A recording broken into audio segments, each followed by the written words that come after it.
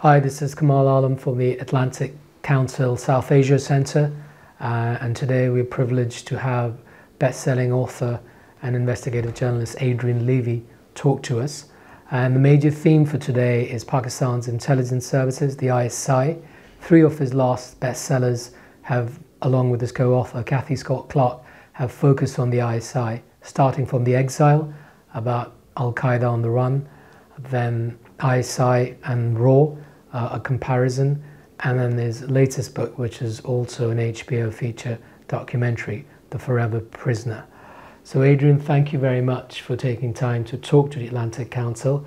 I can't think of any other person outside of the ISI itself that it has the information, the access, and indeed the intelligence on the ISI that you have.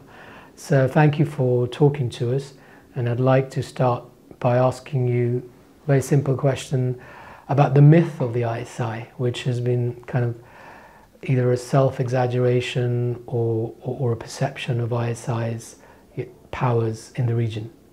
Well, first of all, it's great to be here. Thanks for having me. The mythology, it both benefits ISI and it weighs really heavily on ISI. And what does it really relate to? I think some of it, although not all, relates to the 1980s in particular, because then America, particularly under Reagan from 1982 onwards, launches a secret war in Afghanistan as a pivot against the fading Soviet Union and an attempt to push the Red Army, as everyone knows, out of Afghanistan using its proxies. And the proxies are the Mujahideen, who are forming at that stage, and Pakistan is very much the staging post for that. The money that flows in, the experience from the ground up that comes down to officers both, on an operations basis, but also at an executive level, over 8 intense years is extraordinary, and is probably, in terms of a theatre of conflict and a theatre of practice, that there's nothing by comparison. The RAW, the Indian External Intelligence, never had that kind of field experience, and yet here you have an example where Pakistan is at war, but it's an undeclared war, and the ISI is the proxy, the conduit for that war. So, in one sense, coming out of that, their real skills are, if you like, an essence of the myth. Real skills that are gained in fighting asymmetrically, fighting covertly, using proxies, being battle-hardened, actually in combat and in clandestine work. Second of all, their ability to transport goods and fungible assets anywhere in the world. So having a network that will support transport. Thirdly, the ability to raise covert funds. I mean, some of that's donations, obviously, maybe coming from the Gulf states and from the Kingdom of Saudi Arabia, as well as from the US in overt and covert funding. But there's also other kinds of black funding, which the ISI will have to experiment with, which involves the use of hawala, different kinds of money laundering, counterfeiting, drugs, the narco trade generally, and all of these kinds of endeavours they will perfect over 7 or 8 years. So in a sense, there's a lot of fieldcraft, a lot of grist, and a lot of capital that's going to come to ISI in that period. So that's a key thing to consider. So part of the myth is based on certain facts, and then there is the ability to spin the myth. And the more ISI and the secret war gets talked about, the more that myth grows. And the myth is far larger than practice. The amounts go from billions into trillions that are being transported. Next thing you know, people are talking about individual officers who are billionaires. Living with villas around Italian alpine lakes. I mean, there's an entire kind of industry of myth making that goes alongside this. But another portion that is true by the same token is what will get exported out the other side of the 80s experience. So if one would consider that the 80s was the cauldron in which fieldcraft was learnt and fighting alongside, the first thing to say is there's not just 2 intelligence agencies that all work side by side. Somebody once told me that in 1980, by 1982, in Peshawar, there were upwards of 18 foreign liaisons that were working at any one time. So we're talking about an enormous proliferation of intelligence agencies that are working side by side, the principal ones of which are obviously in the Gulf states and Pakistan, America, British intelligence and other European satellite powers. Post the 1980s, there's a lot of field craft put into practice. And so things that have been learnt and observed then become the subject of operations that the ISI would mount. And in a parallel sense, the war was also an umbrella, a way of ISI deflecting from operations outside its main remit, which was helping the US repel the Soviet Union. So if we consider what happened in the 1980s, in the 1980s you see, for example, in the region, the Punjab explode. You see Kashmir begin to simmer and then explode. So the Punjab, let's say 1982 to 1984. Kashmir would be, let's say 1986 to 1989, when finally there's that big kind of almost an insurgency, we could say, by 1989. Now, both of those events that, of course, drag India into bloody conflicts and, of course, lead to the death of one Prime Minister, the assassination after Operation Blue Star, the assassination of Indira Gandhi. Both of those events have an ISI component to it. So you have both ISI learning skills in a theatre, using that theatre to shelter other operations, and it using its unique status, one that couldn't be changed out for another country, swapped out for another country, its desirability, its unique status to engage in other kinds of foreign operations. So there's a lot going on in that period which gives birth to the mythology. So why am I saying that not all the mythology is true?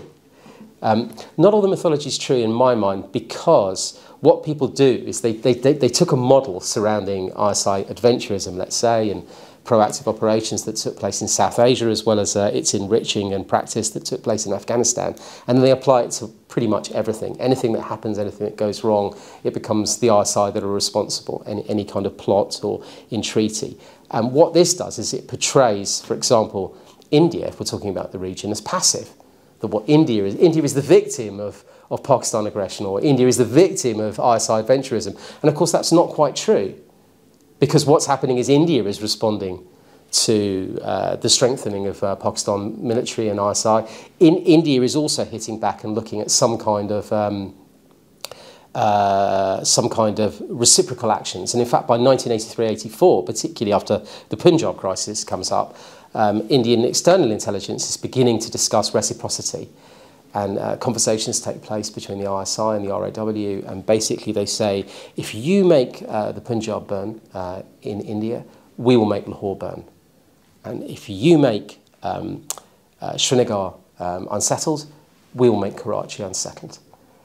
And likewise, Peshawar, Baluchistan, etc., whichever the pinch points are for the various countries. And this notion of reciprocity grows.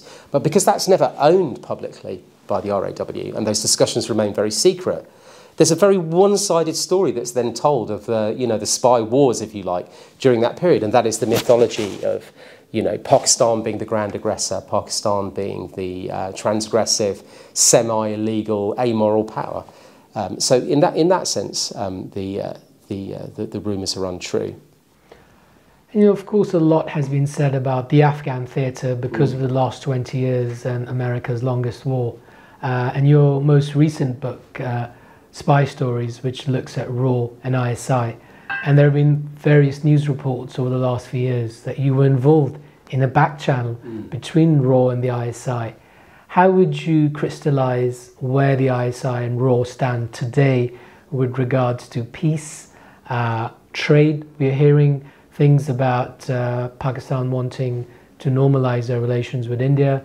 This was said in the National Security document earlier this year, which was headed by Dr. Moeed Yusuf, the former National Security Advisor, and the idea that obviously until ISI and RAW decide for peace, there is very little the heads of state can do. Yeah, I mean, I think that there's a long, complex history to this. I mean, the first thing to recognise is that there have been plenty of periods where there have been attempts at some kind of understanding between ISI and the RAW in India.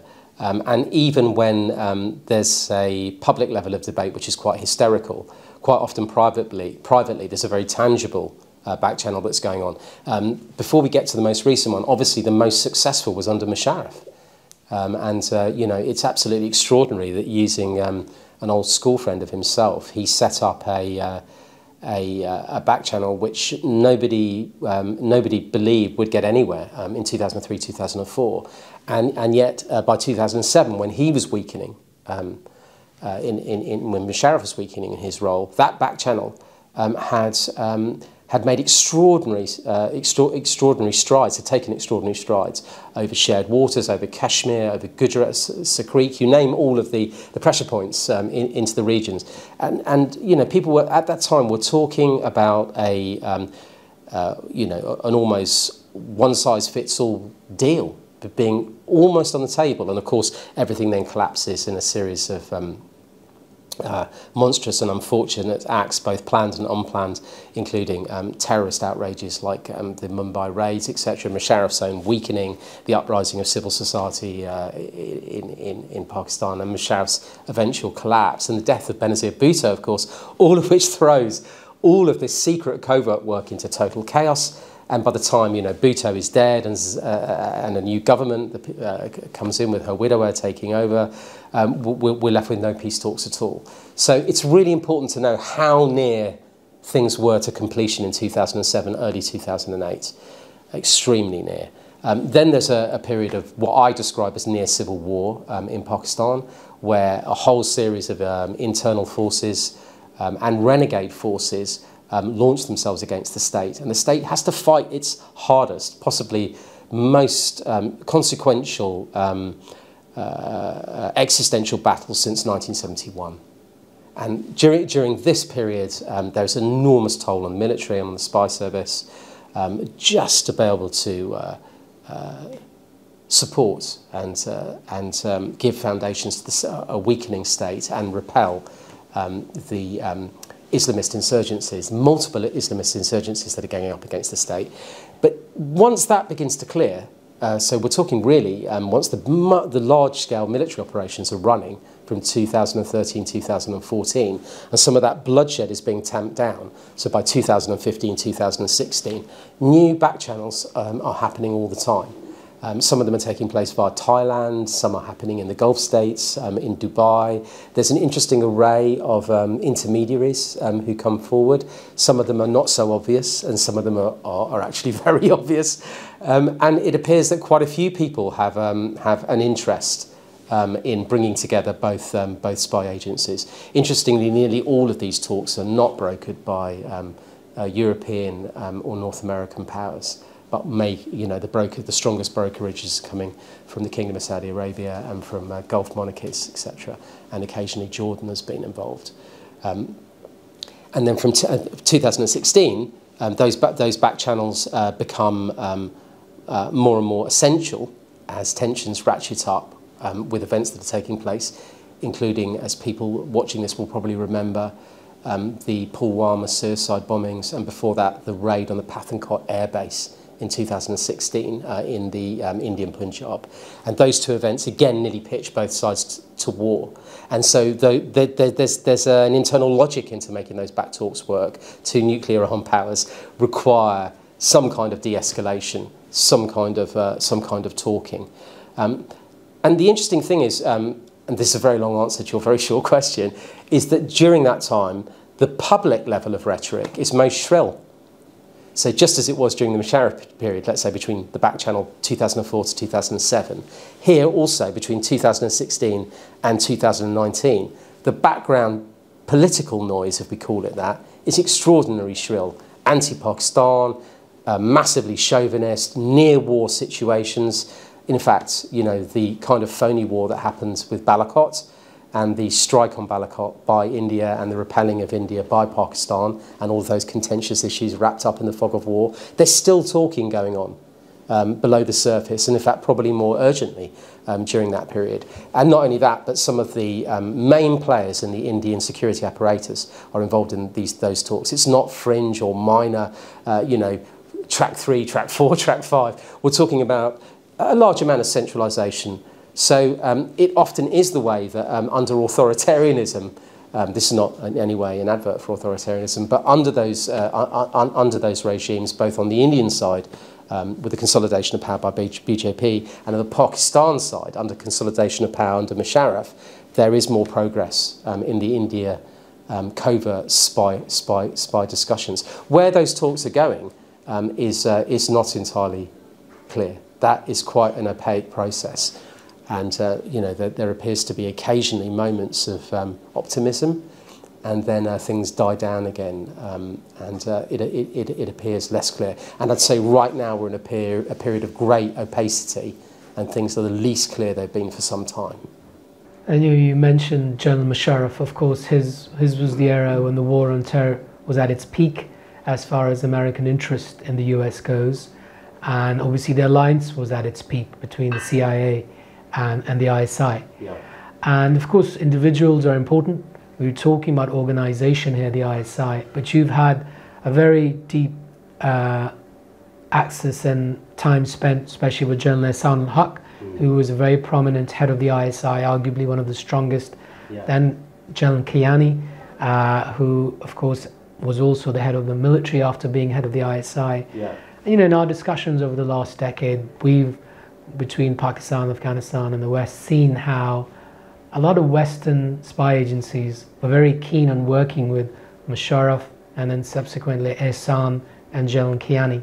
And there was a Freudian slip by President Biden last year where he said, I spoke to Kiani and we discussed how Afghanistan will end. Yeah. And actually, it was a Freudian slip because Biden, as senator and vice president, dealt a lot with General Kiani as head of the ISI. Institutional memory. Yeah. So for all the ills of criticisms, President Biden got that right in terms of when he mentioned Kiani. How would you describe General Ehsan and Kiani's time as heads of the ISI? It's a good question, and it kind of interplays with a lot of the other things that you're asking, a few of the other things you're asking. The first thing that I should have said before, and this is a prompt for me to say it, is the largest period for professionalisation and reform of ISI takes place under General Ehsan al-Haq. The agency becomes something, the directorate becomes something completely different. It will take 10, 11, 12 years for the structural changes that he puts in place and the change in outlook and internal professionalisation and discipline for those things to really, really hit home. And along the way, while the agency is massively transforming, it's also in practice fighting a war.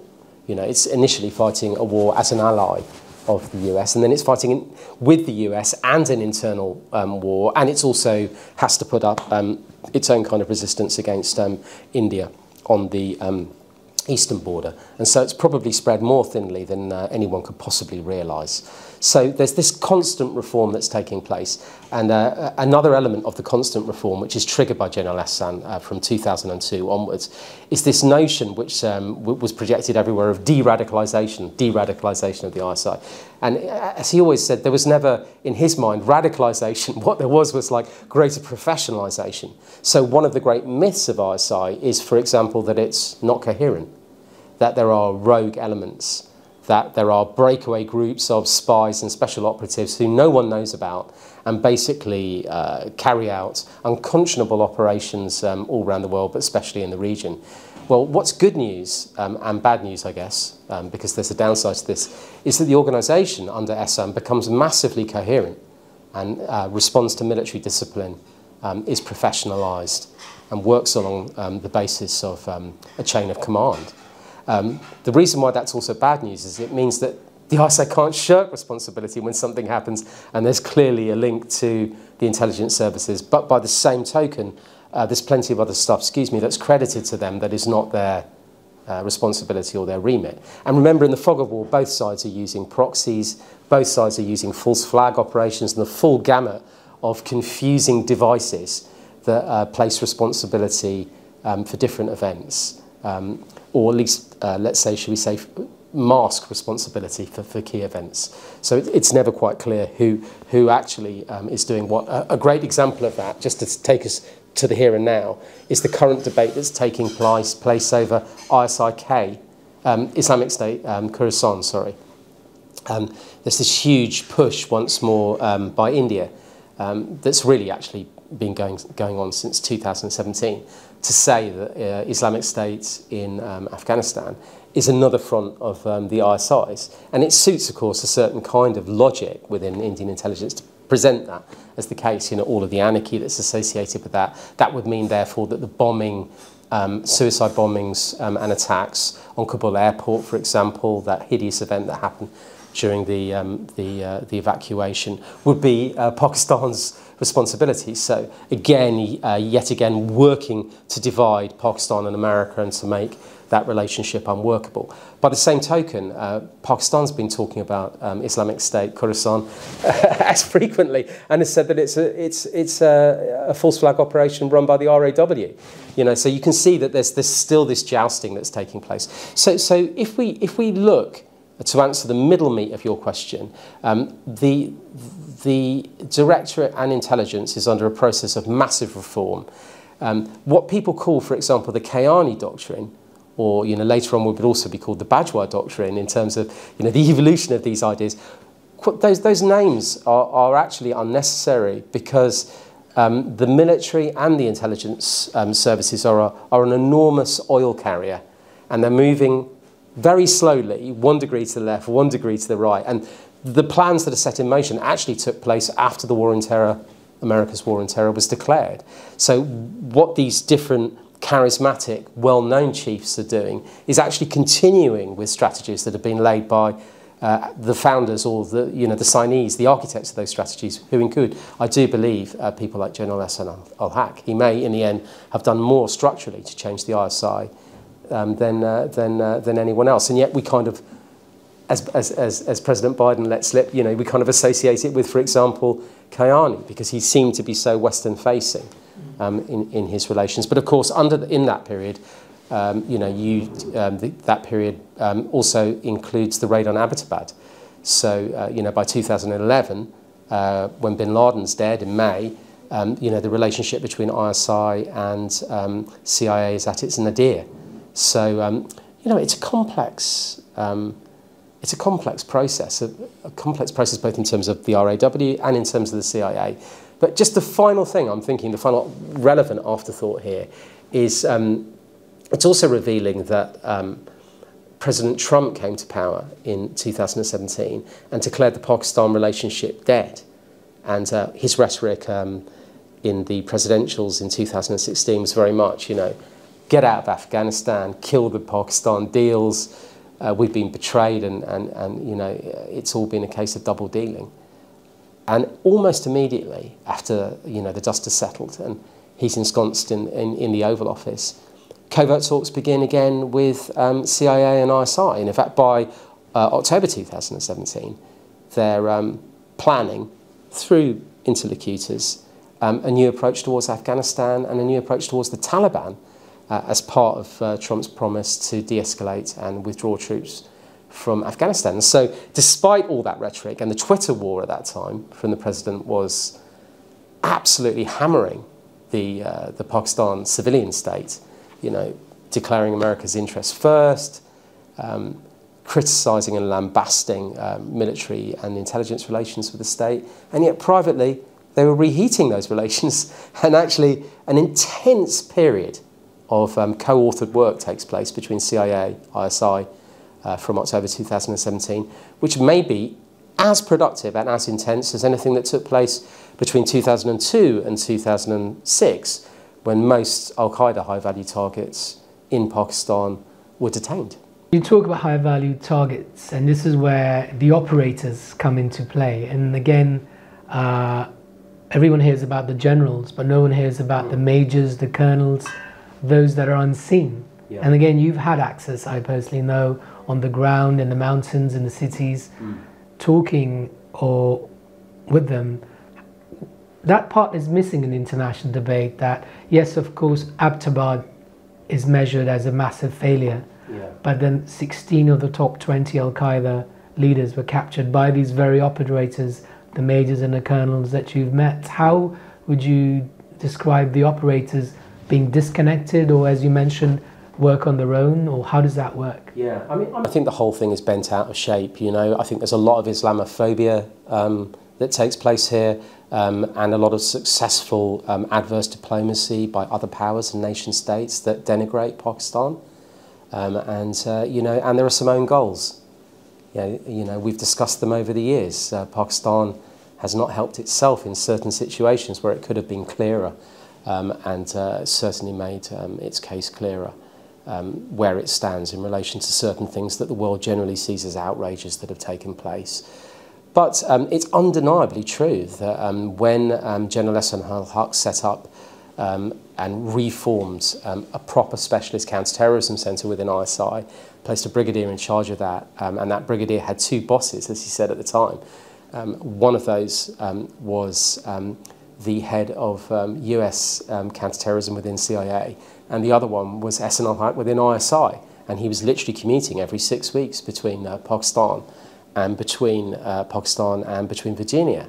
And you know, the operation was extraordinarily close, in the way that institutions don't want to talk about. You know, I mean, they were inside each other's pockets, and you have this period, which, you know, has its peaks and troughs. I mean, in the middle of all of this, of course, is horrible events like the Daniel Pearl killing, which in itself, you know, was affected by the smog of war, and you know, there are many episodes that take place which let's say skew the narrative as to who is an ally of who, and certainly add spice to the debate. But nevertheless, it is substantially true that nearly all those operations are successful, even when there's mistrust between both sides. And now, with retrospect, you know, plenty of people in CIA will say, "Oh, gee, you know, we never trusted, you know, ISI, and we kept certain targets really quiet. We thought it was a leaky ship, etc., etc., etc." But you know, between 2001 and 2007, virtually every legitimately held high-value target that was in Pakistan was detained at the behest or with joint intelligence operations by CIA, ISI, and involving Gulf powers and others. And a lot of those operations took place inside Karachi. And people who are on, as you're pointing out, who are operators, who are working, you know, on very specific specialist desks, those guys didn't sleep for 6 years, and so you get a very, very different story. I mean, it's a kinetic story of sort of warfare, and the same goes for the military. By the way, it's not just you know, ISI. Any military that then became involved in counterinsurgency more broadly, you know, the count of ferocity of battle and the losses that take place are phenomenal. But because no one memorialises those events or refers to them, and a lot of them are shrouded in secrecy, everyone just moves on. We've moved on from you know, the containment of Al-Qaeda.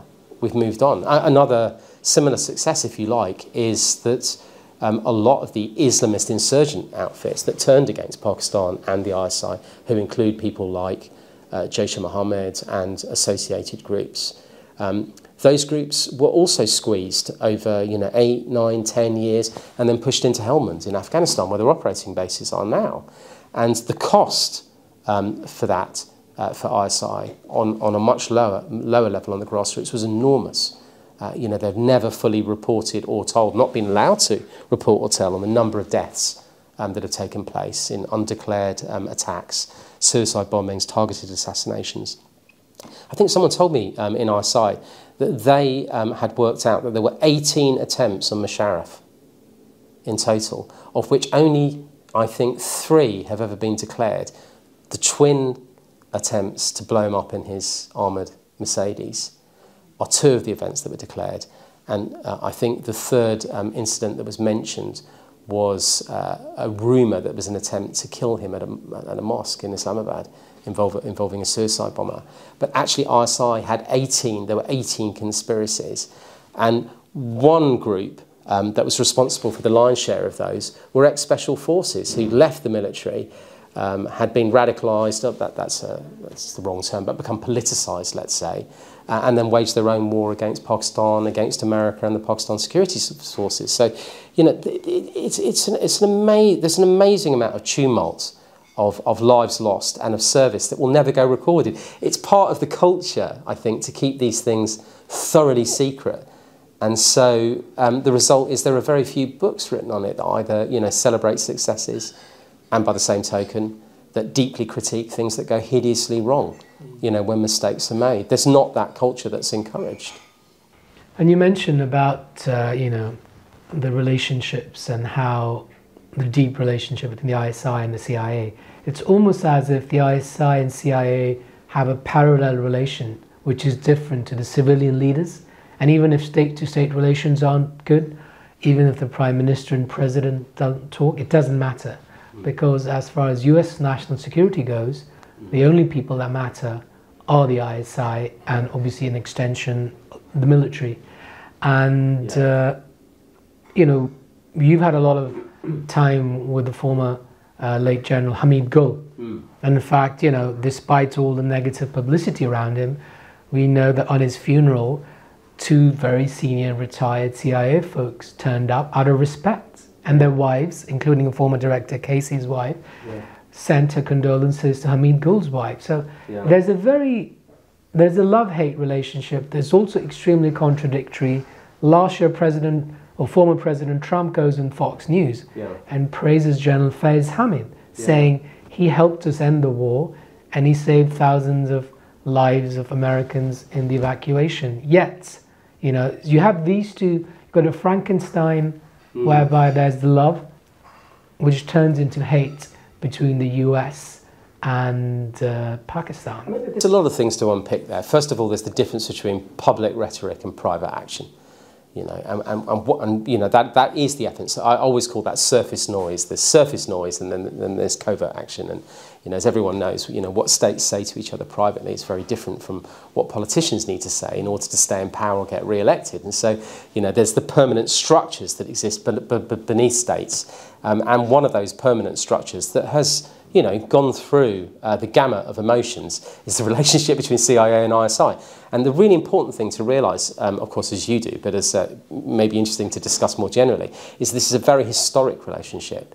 And although there's plenty of chatter that goes into the 50s, it really solidifies in the 60s. And, in the 60s, Pakistan, there's great papers that were recently declassified in the National Security Archive in Washington that show the way in which the first bases inside Pakistan were covertly leased to Americans in order for them to run secret overhead operations, monitoring Russian and Chinese, Soviet and Chinese nuclear developments. And Peshawar was the airbase from which they, a leased airbase from which they ran those secret overhead operations. The U-2 flight with Gary Powers in it, the fated U-2 flight with Gary Powers, took off from Peshawar. And this nascent relationship takes place. And then CIA and ISI get together in the 1960s and in exchange for leasing bases, which of course then will become a contentious issue in every decade that follows afterwards. They give them more experience in paramilitary operations and proxy warfare. And of course that then will lead to nascent operations with joint operations, if you like, between CIA, ISI in the 60s and the fomenting of a culture within ISI. So these relationships go back a long way. They're historic. They cover many of the great pinch points of histories. And they do, there are times where they fall to pieces. They fall to pieces in trust and confidence. Pakistan has gone through a state encouraged by the CIA, I would say, of undoing the civil society structures at a certain time. The bad side of the whole Musharraf period was the undoing of that, the parallel criminal justice system. A whole series of abductions that took place, non-referral to the police and courts, black sites, and all of these things that were put in practice during the Musharraf period, where I've read figures of between 6,000 and 8,000 people being detained over a period in time. They themselves were a mirror of the renditions and black sites program that was being run with impunity by CIA. So there's a kind of encouraging that even took place. And then the thing that's never said clearly is there's also national interest, which means however many pacts Pakistan makes with CIA and ISI, ultimately the national interest of the country will come before any of those pacts. And so there will be limits to how much they will enjoy. So when America acts surprised and says, ISI didn't come the whole way with us on Afghanistan, go figure. I mean, you know, Pakistan was saying right from 2001, you know, these are our red lines. Our red lines include Taliban. Our red lines include preferential status with government in Kabul, not having enemies in Kabul. You know, those red lines were declared from October 2001 and were reinforced by Tony Blair, reinforced by the Kingdom of Saudi Arabia. So some of this is politicking by all sides, you know. And remember that to the victor, you know, the victor creates history. And in that sense, you know, America has dictated the terms in which we view a lot of these things. And lately, I think India has dictated the terms in which we view a lot of these things. India having been, over a large period of time, a military and economic victor in the region. And so we've got to be very careful. It's all a hall of mirrors. There are many, many, many different distortions. And just one final thing, I mean, you know, that's not to say that things have not also gone hideously wrong and there have not been bad operations that have backfired, because there have been.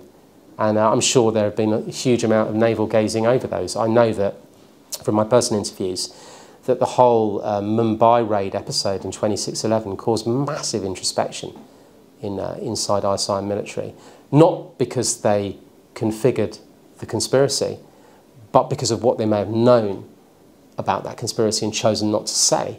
And the same way we could say that the RAW, they also knew a lot about the forming of that conspiracy, and you know there's still a lot of fog over what actually happened with 26/11, meaning, you know, who knew what at what time. Undoubtedly a team of gunmen you know, went by boat from Karachi, landed and held hostage to Mumbai, killing whatever it is, 165, 167 people in a hideous event over 3 days. But that event has caused a huge amount of introspection with ISI. And, you know, there is that lessons learned faculty where they'll return to these things and look at them, look at the handling of the fallout, looking at their communication within the organisation, looking at the way their specialist desks operate, you know, and how much better they could be at, you know, at improving that. But that doesn't necessarily stop those outrages taking place. So, you know, it's an extraordinary journey. Well, we need a week to discuss this, I feel. That's true. And you finally, briefly, you mentioned the Gulf countries, India, Iran. Iran and Pakistan have a real battle on the border. Yeah. And the intelligence wars, which you mention in your book, Exile, of even Al-Qaeda on the run. And, you know, would you say Iran and Pakistan are at battle towards each other, not just on the border, but for control for many groups? Yes, definitely right. I mean, it's a really interesting and sort of and not widely debated area, and it's something that, you know, we should spend a lot more time looking at. Yeah, definitely. I mean, you know, Iran took advantage of a situation in Al-Qaeda to gain some kind of leverage and offered shelter, and we documented it with interviews inside the Exile, and it kept Al-Qaeda families, Bin Laden families, key families, and individuals within the religious shura and in the sort of political and military apparatus of Al-Qaeda. Initially invited as guests, then from guests they become hostages, then they moved into a former palace, which is the IRGC headquarters in northern Tehran, and then they're actually more like hostages than guests, and then a whole series of you know, power plays take place, and Iran attempts to use its possession to leverage talks with America and go about the process of normalising relations with America. But in 2002 America and 2003 America is already focusing on Iraq, and so absolutely wants nothing to do with the overtures from Iran, and so loses the opportunity to wrap up effectively an entire section of Al-Qaeda in order to roll out its extended political program under Cheney and others to, you know, the logic being we're gonna depose Saddam Hussein, and after that we're going to come for Iran. We don't need peace right now. So Iran presented itself in an interesting pragmatic position there. It failed in what it wanted to achieve. It then keeps hold of those prisoners. But at the same time, there's a proxy war then taking place also on Pakistan's border in Taftan and other places in Baluchistan. And CIA takes advantage of that again. There's another amazing episode that takes place. And in that episode, when America becomes steeped in its own civil war in Iraq, America then looks at payback for Ahmadinejad, then the president of Iran. And America, the CIA, considers an operation whereby every time Iranian proxies, the Mahdi army, etc., the Shia militia that are operating inside Iraq, every time they hit an American target, a covert operation will take place on the Pakistan border, where a IRGC Iranian target will be hit using proxies controlled by CIA and ISI. And the ISI have talked about those operations. And a quite extraordinary period builds up where basically, you're getting a mirroring between conflict that's taking place inside Iraq and conflict that's taking place on the Afghan border. And one of those attacks, which was co-sponsored by in this relationship between CIA and ISI, was Ahmadinejad himself in a presidential convoy. And then after that, the attacks get more and more brutal because there's very little control over the group responsible, and they attack girls' schools, and unconscionable things happen. And of course, the whole thing blows up anyhow, because in the nature of these false covert wars, everyone loses control of nearly all the forces who are involved. But it becomes clear from those examples how important Iran is. And the parallel port situation would then continue to make it vital. The parallel port being the rivalry between Gwadar port in Baluchistan and Chabahar port in Iran, both campaigning to be the ports that capture Central Asia. And so, there's enormous reasons for both sides to mistrust each other. And just the final reason why it becomes massively significant is not only because of America's fear with Iran and Iran's ability to use and mount proxy warfare throughout the region, but also because India has made a big play with Iran and also with Chabahar port. And so what you've got then is a really interesting geopolitical axis that builds up on that one hot border, which is barely written about. You've got China and Pakistan attempting to create, an enormously interesting logistical maritime hub in Chabahar, something that's causing enormous annoyance and frustration, particularly during the Trump period. And then you've got India having invested quite heavily, both in terms of fieldcraft and cash, in Gwadar, sorry, that was in Gwadar, in Chabahar.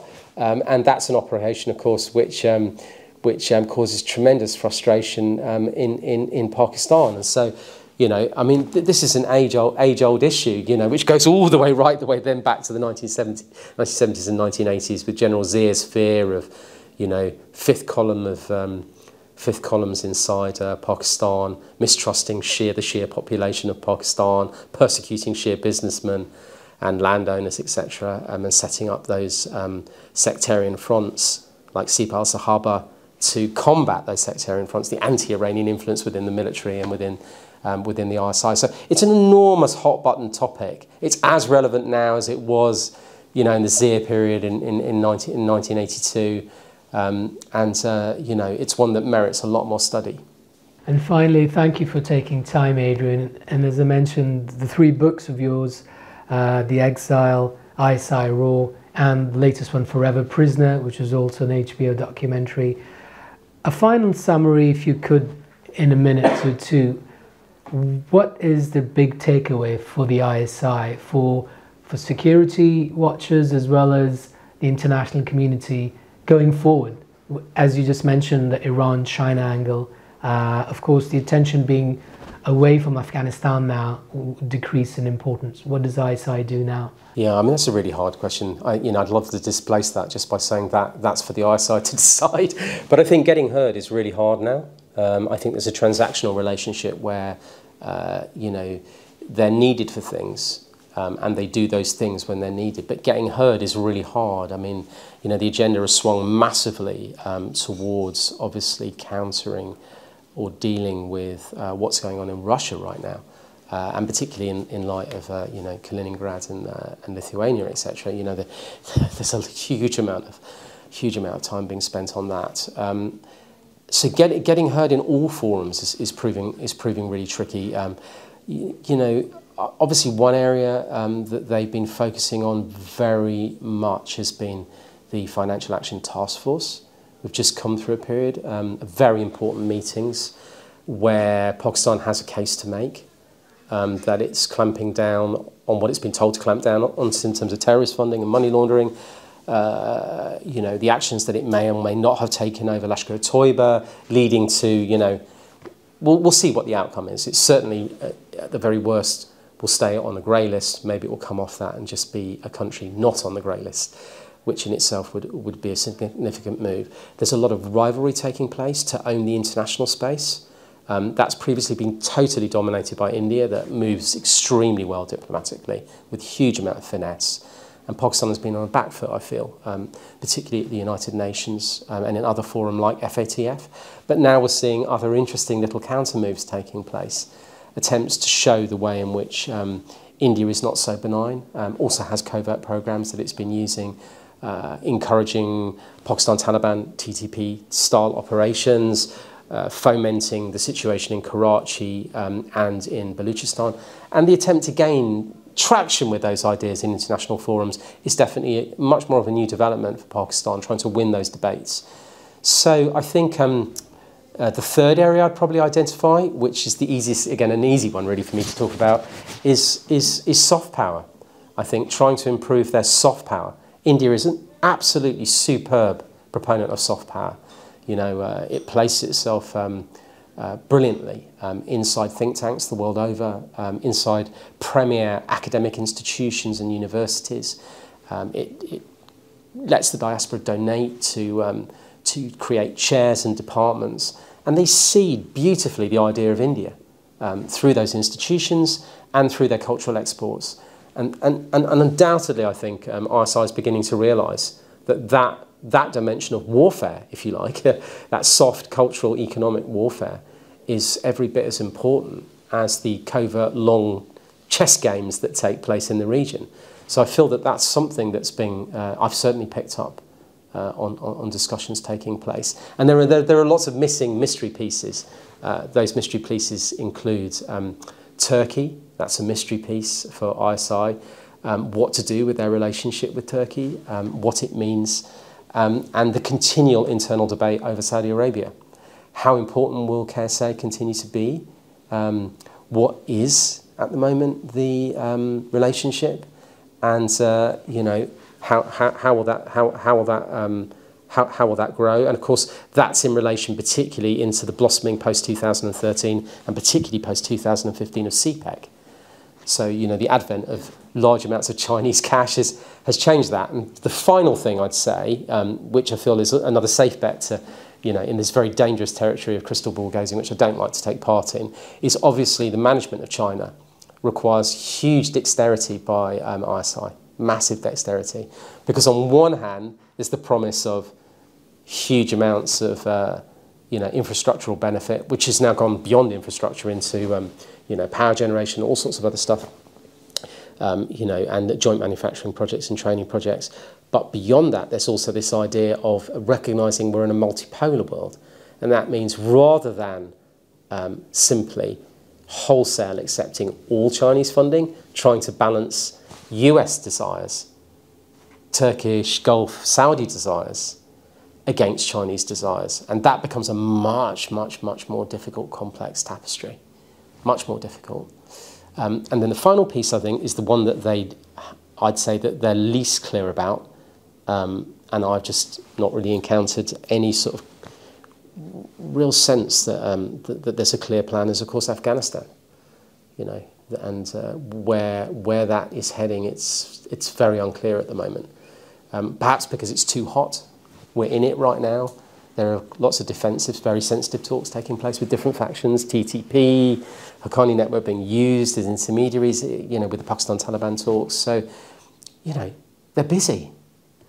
It's a busy region. You know, just because Ukraine has dominated the headlines, it doesn't mean that these issues are continuing. It's just that it's so hard to find the time to talk about them.